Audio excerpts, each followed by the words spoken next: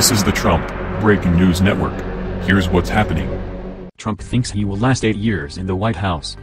By Daniel Halper. President-elect Donald Trump is planning an 8-year stay in the White House, he indicated Tuesday. Great meetings will take place today at Trump Tower concerning the formation of the people who will run our government for the next 8 years, he tweeted. Trump has not formally announced his plan to run for a second term. Each term is 4 years. The president-elect has been holding meetings with prospective members of his cabinet in Trump Tower.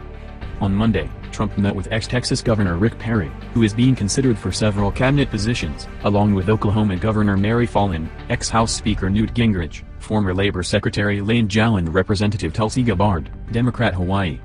Trump will be sworn into office on January 20, 2017, in Washington, D.C.